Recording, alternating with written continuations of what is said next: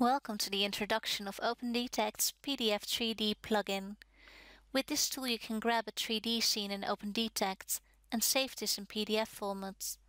Nowadays, 3D visualization of PDF files is supported in the free Adobe Acrobat Reader that runs on every PC.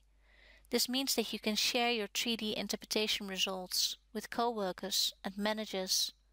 You can write reports that include grabbed 3D scenes from OpendTect, and you can show 3D results embedded in PowerPoint presentations, as we do here.